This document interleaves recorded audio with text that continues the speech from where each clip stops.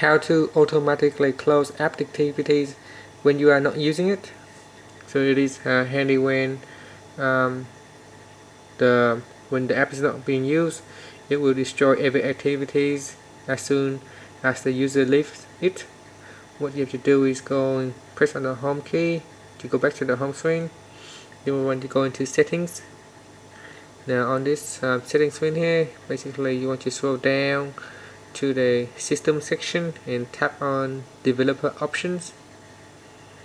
Now make sure the developer option is enabled, otherwise you won't be able to use this feature.